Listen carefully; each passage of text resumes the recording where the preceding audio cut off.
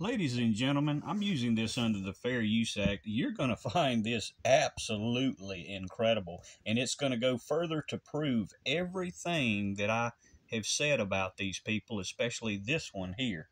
Johnathan the con artist, the filthy lucre, the fraudulent thief that has violated Jeremiah 23, verse 30, and stolen prophetic words from me to enrich himself. So, this is just today. I want to show you a quick snippet. So, what he's doing here, he's preparing his audience. Perry Stone does the same thing. When a lawsuit's coming at him or he's getting exposed about, he knows he's about to be exposed, he's preparing his audience. But pay close attention to exactly what he says here, because I'm going to show you he's actually twisting and manipulating what the scripture actually says. Very craftily, might I add. Because we hate our enemy. That's why they're our enemy and we're the enemy. But when you do that, you're actually joining, you're becoming like your enemy. It makes no sense. But he says the way you break it, love your enemy. Somebody takes your coat, give him another one. That person hates you, give him a gift. I want to point that out. He's saying this is the enemy. And I want you to catch that very important part. He's saying this is the enemy that's doing this, and what you should do to the enemy. Somebody takes your coat, give him another one.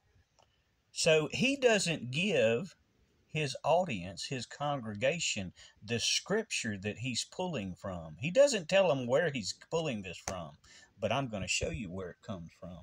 Matthew 5, verse 40. If any man will sue thee at the law, and all of you who follow me know I'm suing him in accordance with the law, and it says, and take away thy coat, let him have thy cloak also. So go back and listen to that again. Because we hate our enemy. That's why they're our enemy and we're the enemy. But when you do that, you're actually joining, you're becoming like your enemy. It makes no sense. But he says the way you break it, love your enemy.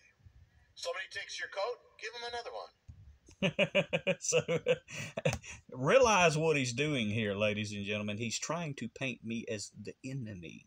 He's twisting this scripture and trying to paint me as the enemy. Matthew chapter 5, verse 40.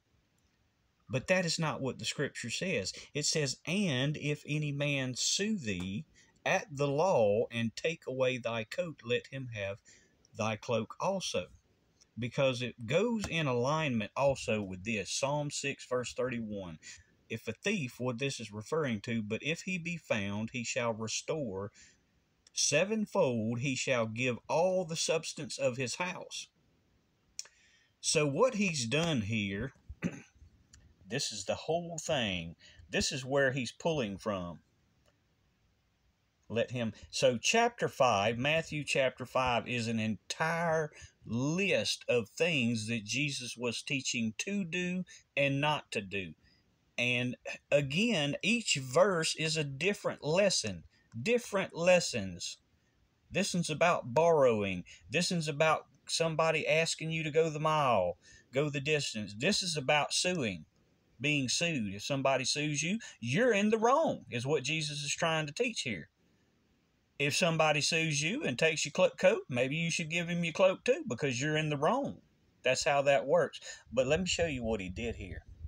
He jumps from 40 all the way down to to 4 verses later. But I say unto you, love your enemies, bless them that curse you. So what he's trying to do, he's trying to take this and mingle it there. Trying to take this and mingle it with this lesson. Trying to paint me in a bad light. Note that, when he is in fact in the wrong. And believe me, his lawyer is going to get this just as soon as I post it. And everybody that knows him is going to get tagged in this video that I'm going to upload, because this is pure evil. This is what's warned of in the Bible. It says, do not wrest the word. This is what he's done. He's tried to take one verse out of context. he took Matthew 5:40, and instead of taking that and showing its significance to other scripture, he took and jumped. He might as well have taken this verse and jumped it all the way down here and put it as verse 45. That's what he did. And that's what his followers can't see through, because what he's doing is just, he's baiting them up. He's preparing them when they find out about the suit. He's going to see the enemy is after me. The enemy is after my ministry, just like Perry Stone does.